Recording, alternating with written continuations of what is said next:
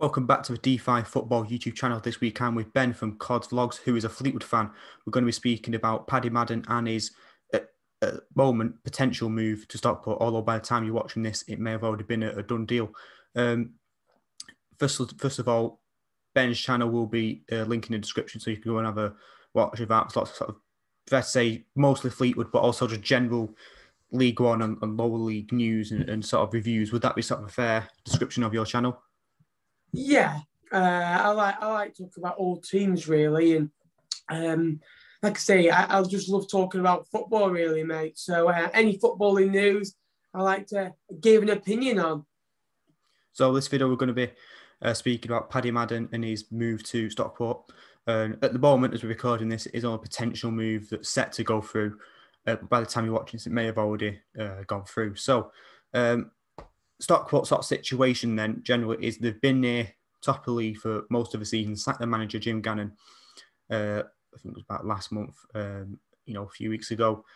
New managers come in, and the sort of general problem Stockport have had for the whole of the season is they create loads of chances, but don't score enough according to those chances. They're actually somewhat high in the goal scoring, tables, but for the number of chances they create, they don't score enough.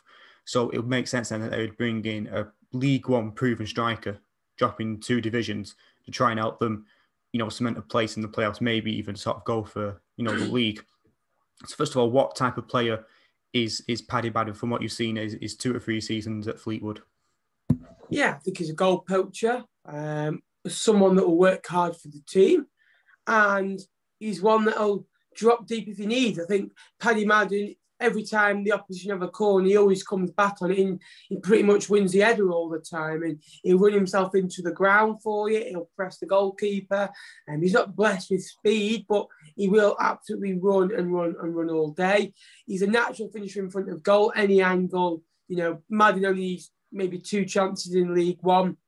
The movements that he makes are very subtle and very sweet. This season only 7 goals in 33 games, which is a poor season for Paddy Madden, really.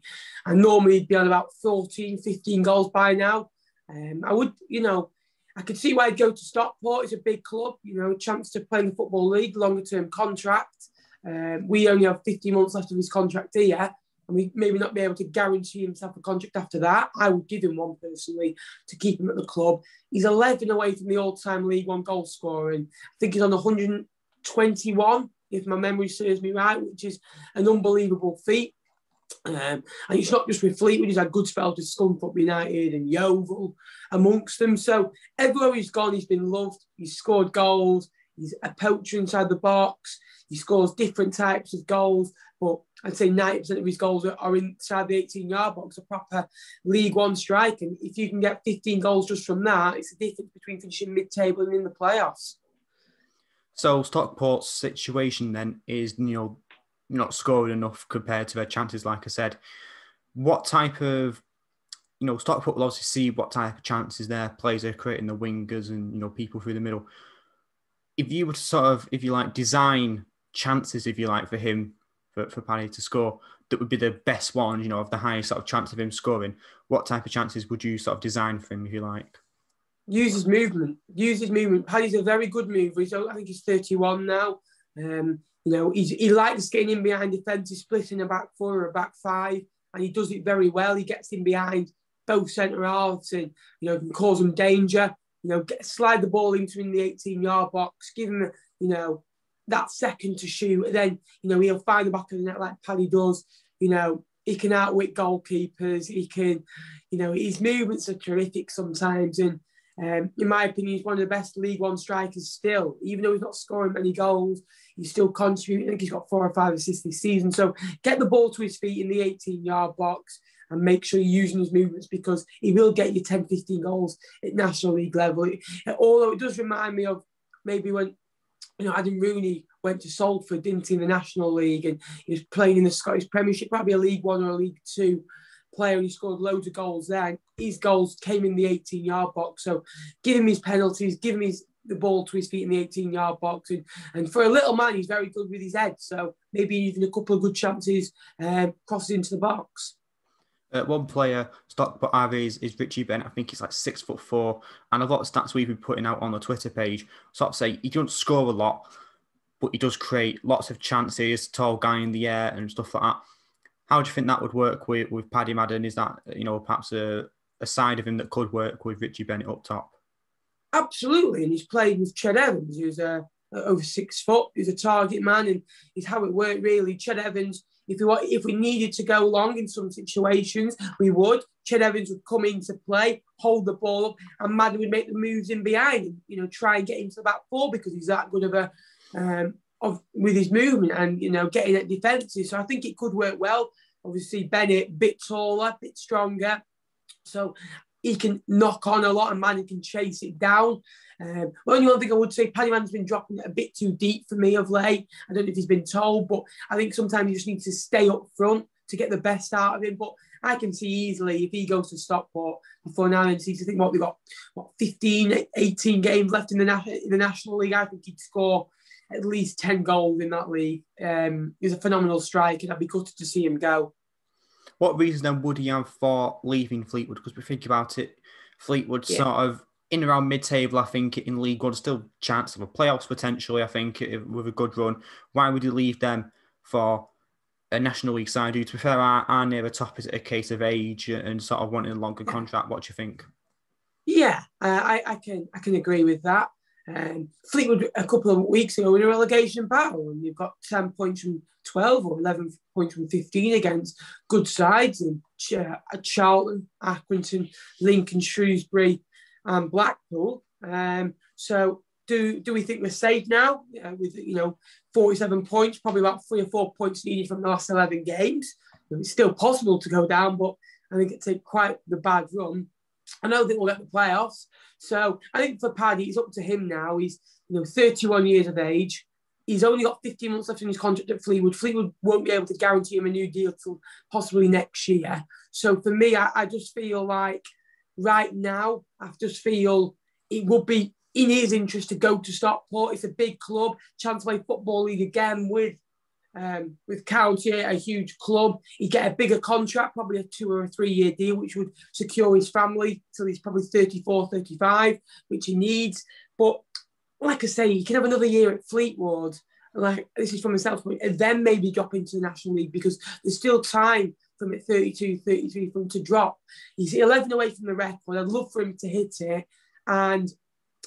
But from a financial point of view and a contract point of view, it would make sense that he left for Stockport and now.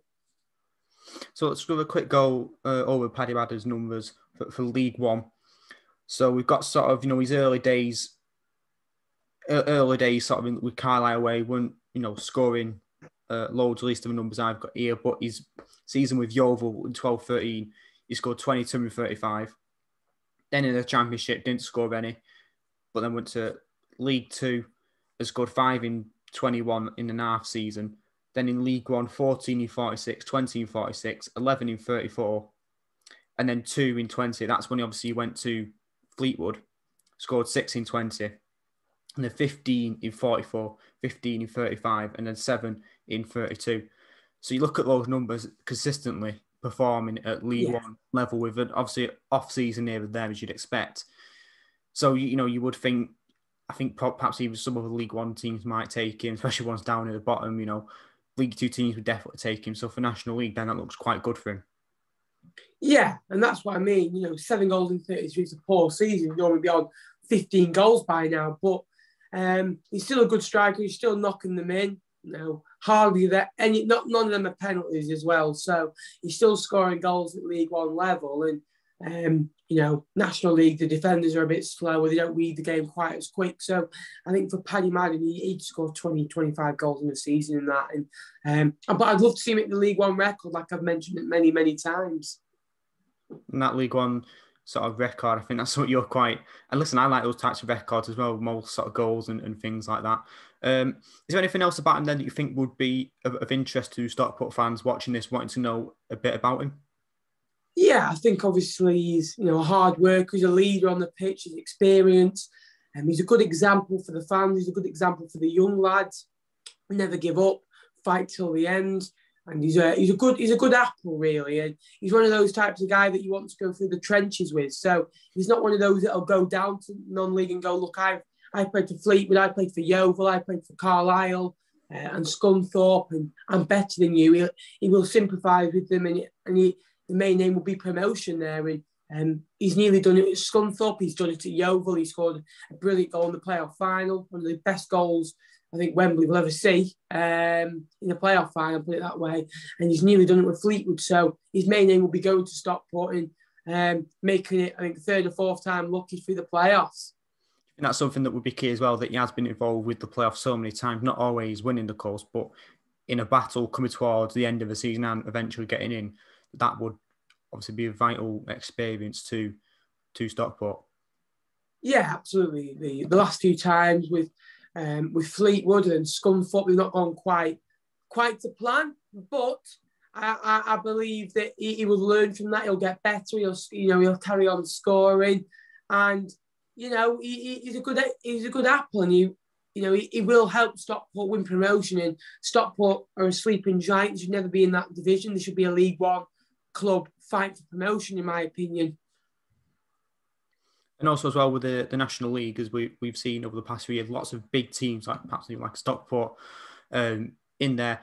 Just looking at, you got sort of like Notts Counties, your Wrexhams, Hartlepool, these teams who should be at the very least sort of League Two level, lots of big teams. He'll be used to playing against some of these bigger teams, like Sunderland in League One, playing against these big teams in the National League. That's something that would be, again, experience. He's sort of used to playing against some of these bigger teams, so it might not seem too different to him. Yeah, I think you're bang on. And this year, I don't think it's too as bad because there's no fans in, but he can settle them down. You know what I mean? And you'll just go, lads, if you want to go up, you have to play this occasion every week.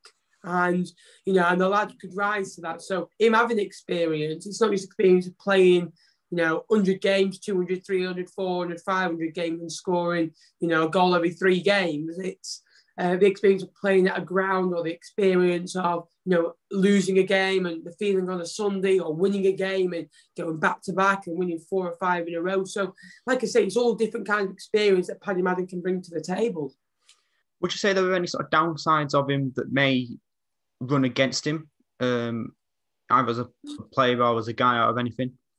Yeah, sometimes with referees and get a bit hot-headed in the moment, but you want that in, your player, your striker, your skipper, really.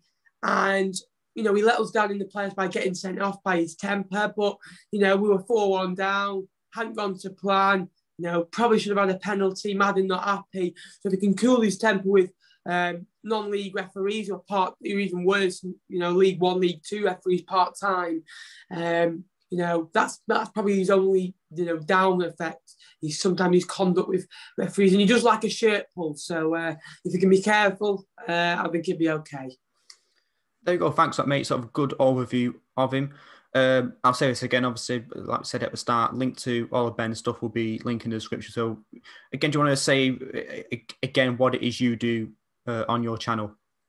Yeah, I just do League One content and Fleetwood Town content. So any support would be appreciated. Thank you for having me on, mate. Yeah, that's it. And to everyone watching this, bit of a shorter video, I think maybe about 20 minutes, which we're looking to do more of these sort of reactions to news.